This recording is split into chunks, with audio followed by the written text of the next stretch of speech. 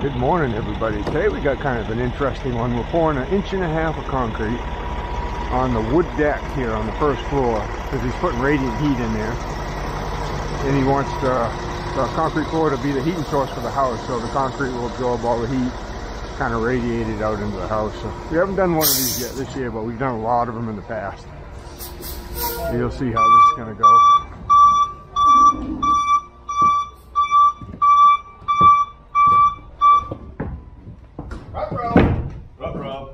Take a look at the slump anyway. Yeah. What do you think, Sean? A little bit more, yeah. A little bit more, please.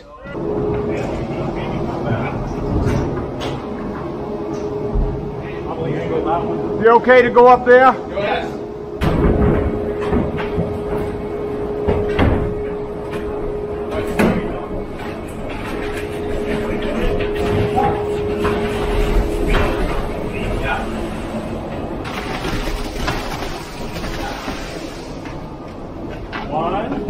Perfect. What do you think? We good? Yeah. Well, we're bringing it up to 80 and see if we can get a hold.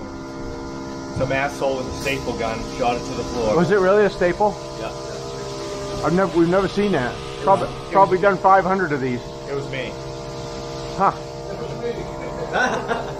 don't need all that. I can reach it out. Yeah. It's a little too full. 25? I didn't know it either.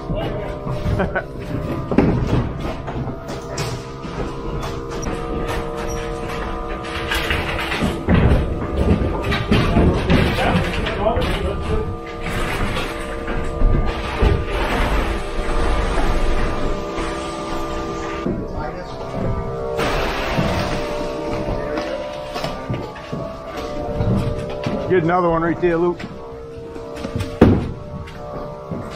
Does that feel okay? You want maybe 5 more? I think we're probably 5 more. You going 5 more, Darren? Ryan, 5 more gallons, please. Yes,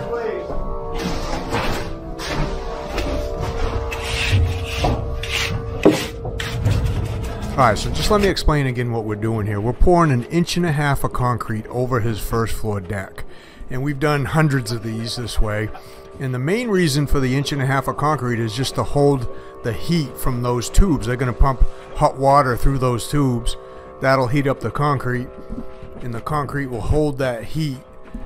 And, you know, it'll eventually radiate up and heat the house. So what I'm doing over there in the corner is I'm mag floating the concrete even with the top of the first sill.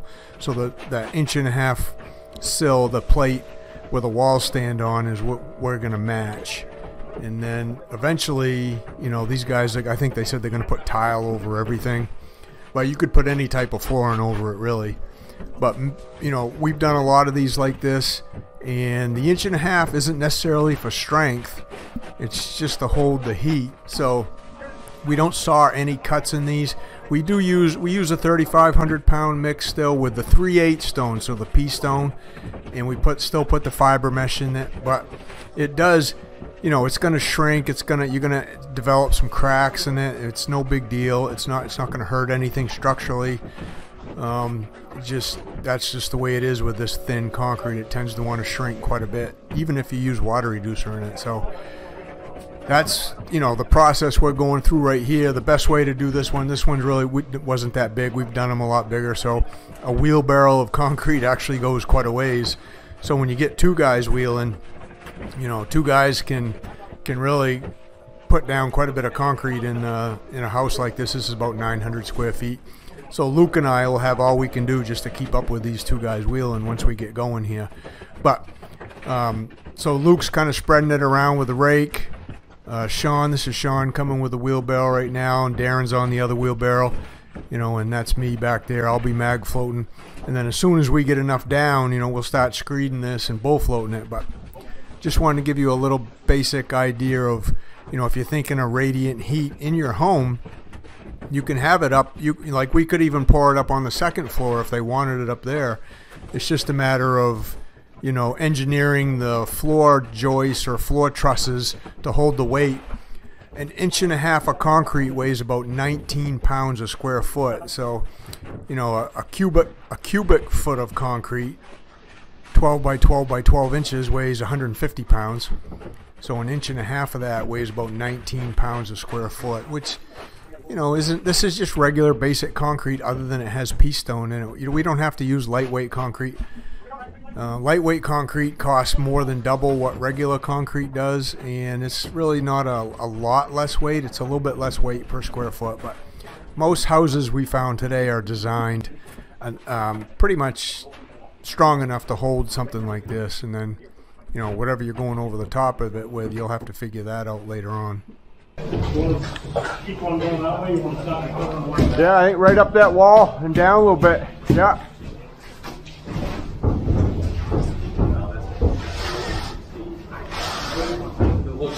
Yeah, start right there.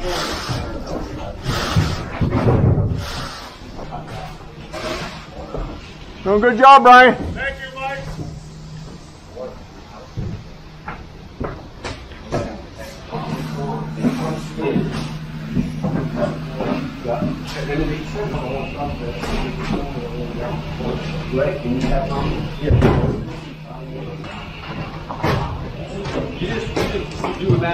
That's it, right? No, we'll hit it by hand. Oh, you are. Just to make it a little smoother.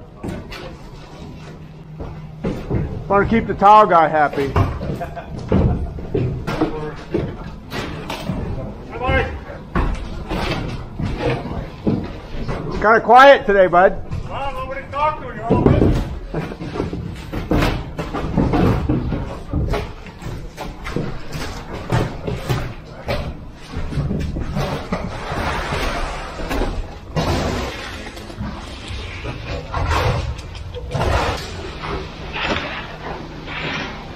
So the places there's no pipe is like the kitchen cabinets going here. There's an island, big island probably going here, so they don't really need heat under there. Bathroom, there's a shower in there. You know, those closets, they don't really need heat in the closet, so if you're wondering why they left pipe out of some spots, that's the reason why.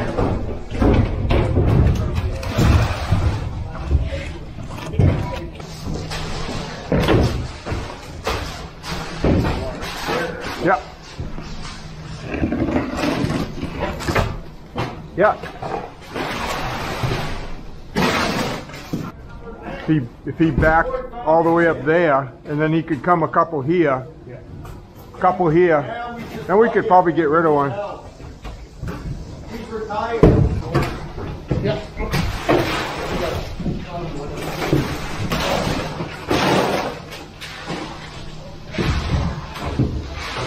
Now when we do these, the bigger the room, the easier it is actually. There's more room to work. You can dump out and spread out more concrete, and it just goes a little bit faster. You know, if we're using a 14-foot rod over there, so they got one big wide open room on this level, and then they got what looked like a bedroom and a bathroom and a closet. So the smaller rooms are actually a little bit more difficult to work in. Just cramped and small, that's all, but it's all part of the process of doing these. You just can't really expect to get these done fast, but just slow and sure gets it done. Now when it comes to screeding this concrete, when it's an inch and a half thick, I think it's a little bit harder to get the concrete, you know, nice and flat, just for whatever reason, maybe because it's so thin, and over the top of them tubes, those tubes are I think 5/8. So you've got 7/8 of an inch of concrete over the tubing, and you're trying to kick and fill in your footprints, you know, as you're doing this, and you're kind of walking over the tubing. But I would much rather screed concrete that's 4 inches thick than 1.5 inches thick. You can see we've got it kind of high in there, and Luke's pulling back a bunch of high. That's another thing. You don't want to get so much dumped out that if you do have a big high area, you got to pull it back a ton. So, you know, right now we're just making sure we're screeding this nice and slow, making sure we're getting the area nice and flat. And then when it comes time to bull float, you know, the interior walls make it a little more difficult, so you can't go too far before you get this thing bull floated. And you can see how nice and smooth the bull float leaves it. And then from there, you know, once it gets bull floated, then we'll have to let it set up, and then we're going to jump in here on some knee boards later on and get it smoothed out by hand.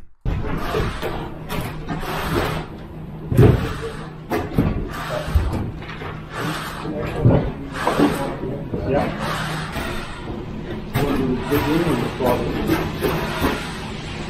why don't we get in there? Yep, that's okay. Yep.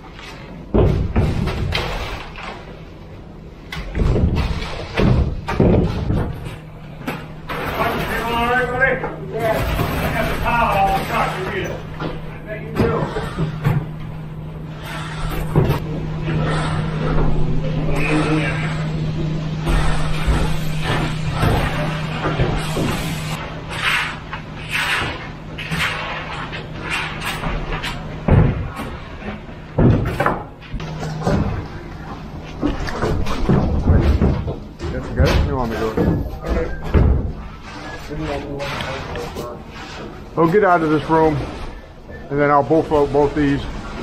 Get up in there a little bit. You gonna head up in there? Yep.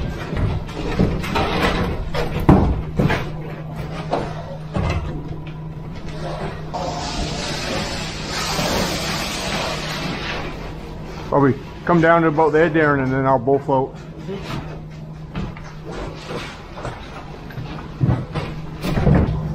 I'll wait for one more wheelbarrow. You notice what I did to your bull float? Can you teach that to the other guys? Did you notice what I did, to you? yeah. I appreciate that. Yeah. I like a nice smooth finish. I don't like it rough. Well, I mean, I like something rough. Right behind you, Sean, for a minute. Watch it now. Okay. I'll work around you. Oh, he's still moving.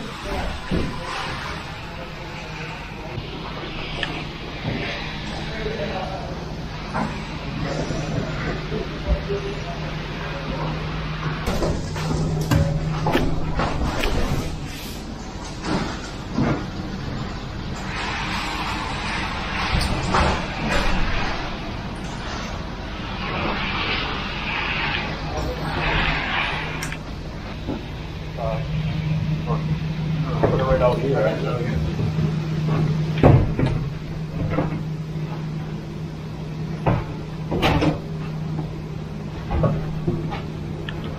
Go right in that closet now? Yeah. What do you need? Scraper? Right there.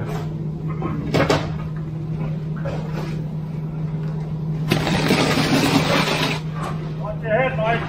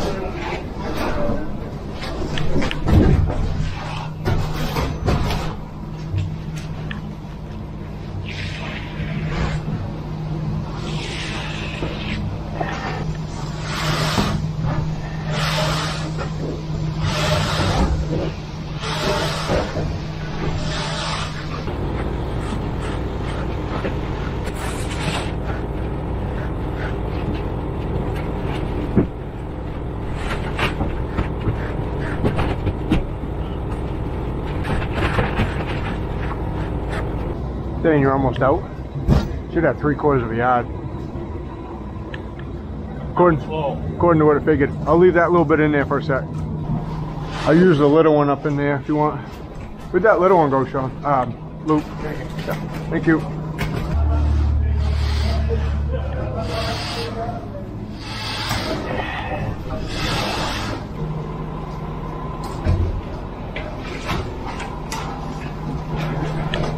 Yeah. You get that little piece right there? Doing such a good job, Darren said. One of these for a long time. That's the one today. Maybe It's like riding a bike, buddy. wheelbarrow. Contractor. I ordered 3/4 of a yard extra.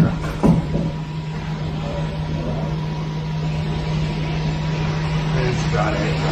You got it. Good.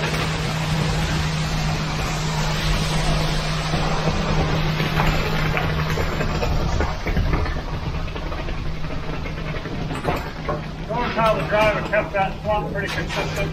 Yep. Good job. We love you.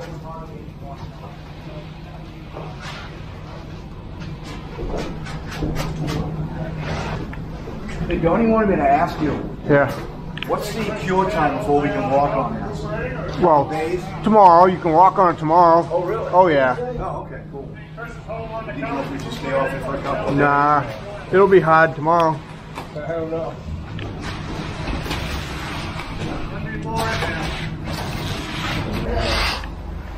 Maybe a 5-gallon bucket short, maybe. Yeah, a little bit. I think you just come along it in. There ain't gonna be that much, Luke.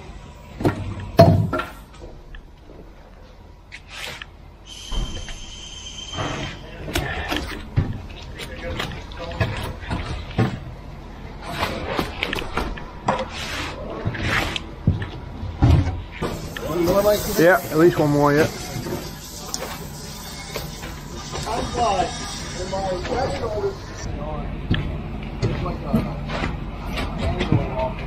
Try that.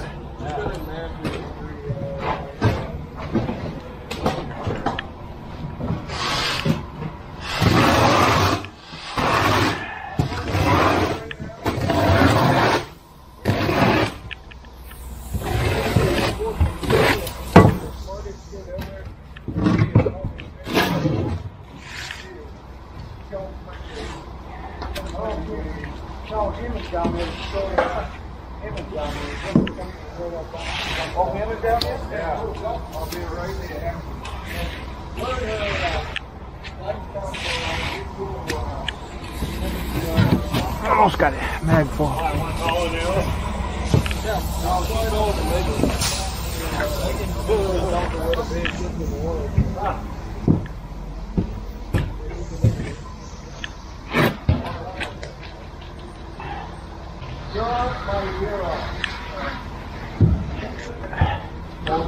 Alright, we'll float that. And that's going to do it. 1.5 inch floor over radiant. So the concrete's there just to hold the heat from the radiant, and then they're going to tile. I guess they're going to tile over this whole thing, or they might put some type of wood flooring over part of it. Maybe a little carpet, I don't know. But it's all getting flooring. The concrete's not really there for strength. It's just there for heat. That's how we do it. We've done hundreds of these this way over the years. They all work good. So let me know if you got any questions down in the comments. And I'll try to answer them the best I can. Yeah, do your boat. I will. Jeez, just be patient, crying out loud. Patience. Injured, remember? Yeah, you did take a bad one. I wonder you didn't bump your head on that compactor. Should have seen it. Just about. And if I was hurt, I wouldn't show it. Alright guys, that's going to do it. 1.5 inch floor over radiant. This is the bathroom over here. Must be a closet. I don't know if that's a bedroom, what it is, but kitchen's over here. The left, probably living room over here. The basement's all finished off. You know, he's got an upper stairs here. It's about 900 square feet right here. So got at least 3 floors of 900 square feet. Plus he's got a big deck going on up there. We did stamp some concrete out back, and then we stamped some right here in the front. Can't see it, but they covered it up. So this is all stamped concrete. We got to come back and do a garage here in a week or two. So again, thanks for watching. We'll see you on the next one.